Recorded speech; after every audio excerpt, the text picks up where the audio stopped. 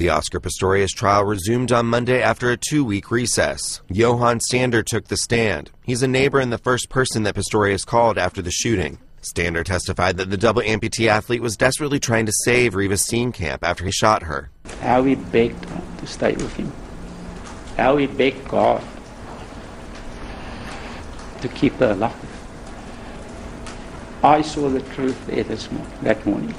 The neighbor's testimony follows a shaky start by Pistorius' defense after the athlete's story came under intense scrutiny during a tough cross-examination by the chief prosecutor. Court proceedings were adjourned early on Monday because the defense was not able to get enough witnesses to court. We had experienced great difficulty to get more than 2 witnesses available for today. We were hoping that the 2 witnesses would take up most of the day. We desperately tried to get a third and a fourth one. We just could not. I can only ascribe it to the many public holidays before, and everyone had something on a Monday. 27-year-old Pistorius, a multiple Paralympic champion and the first amputee to run at the Olympics, faces 25 years to life in prison if convicted on a premeditated murder charge. Matthew Burgoyne, Associated Press.